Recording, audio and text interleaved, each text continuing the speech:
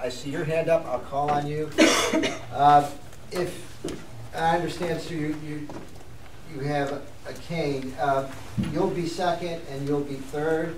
If anybody else is raised fourth, fifth, then I'm going to ask folks, if they don't mind, if they can, to stand in a line behind this gentleman here.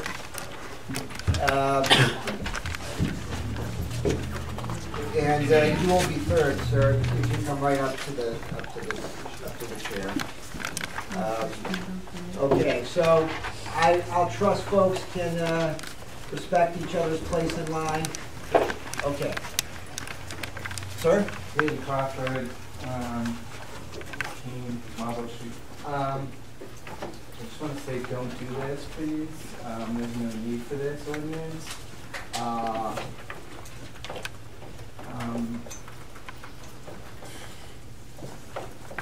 There's a guy in this room that got hurt, and yeah, there was a name put on the put in a couple of places. An associate of hers, Dory Mr. Crawford, I'm going to ask you to yeah, I understand that. He's not caught yet, and everybody knows full well who he is. Mr. Crawford, I'm going to ask you to please pause a second. We are discussing whether or not we should have an enforceable graffiti ordinance. I don't want to get too far into behaviors or alleged or unalleged incidents.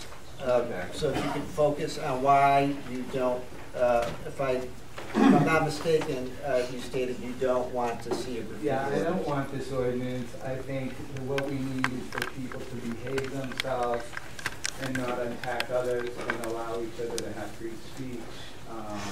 We already have laws regarding assaults, and they should be enforced.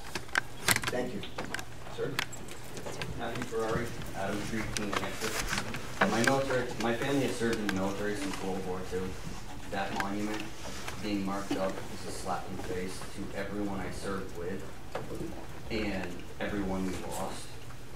And with this ordinance, it can stop that.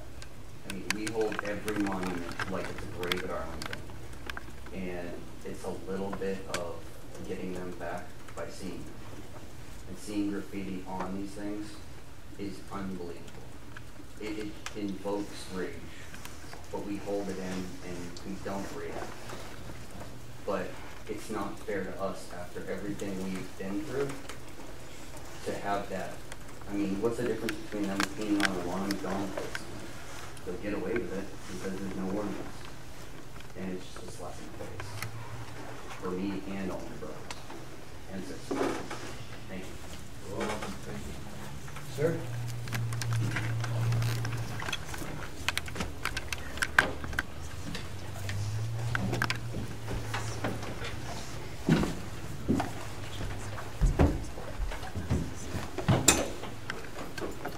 Good evening. My name is Matthew Overshaw Sr., 14 Mechanic Street of Keene, New Hampshire. I am president of the Free Party Union in Keene, New Hampshire here, which is an offset of the Occupy Group.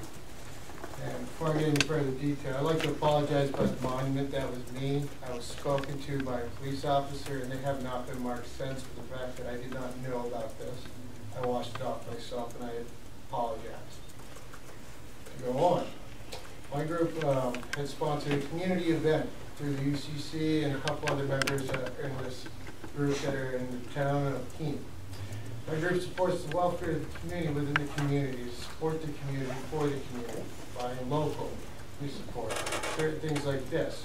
I held a community event for the community and families so the community could get to know each other. And first talked about history. Keene's history also involves a lot to do with the art. We're well known for our elaborate artists that have come through here in this town. People that have shown a great deal and contributed art to our lives. My group went out in the positive aspect for 3 days before an incident of me getting actually assaulted, but I'm not going to talk about this. However, we went around doing positive art, positive sayings.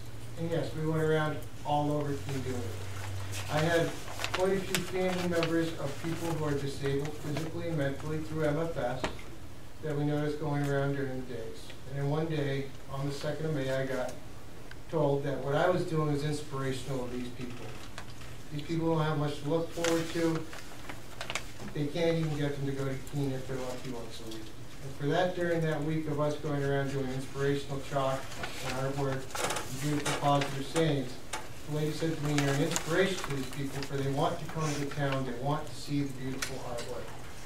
And we've inspired 42 of these handicapped people through MFS that we've improved the daily lives of them just through art. So it gave me the opportunity to say, why don't we host a community event with some people in the community, to get the community to know who people are and have children and families chalk some beautiful art together. What a better way to get them to it. Everybody can get together on music, people can get together on politics.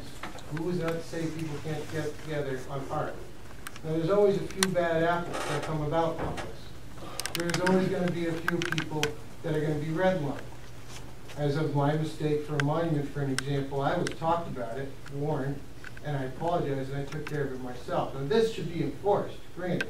If someone's doing what he calls graffiti, I consider that offensive, as an offensive saying, or a middle finger, say, was drawn. I would find that offensive, and those people should be held accountable.